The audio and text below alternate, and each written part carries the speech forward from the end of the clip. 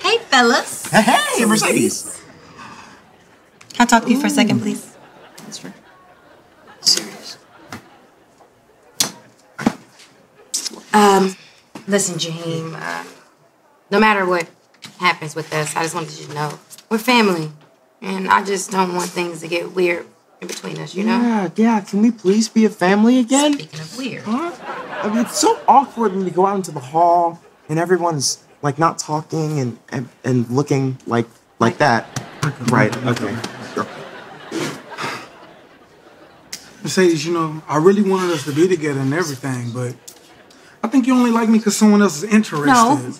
No, I messed up with you. I messed up with us, you know? Like, he ain't me fair. You still got feelings for me? I mean, yeah. I got feelings for Angel, too. What you mean you got feelings for Adrian? You only like that heifer because she's on a TV show. And she can help you out with your new clients. You not slick. Yeah, but at least she's a real actress. Because you dumped me for a wannabe actor. Ain't that some shit? You know, and I hope them tight-ass braids give you a migraine. Ain't no more family.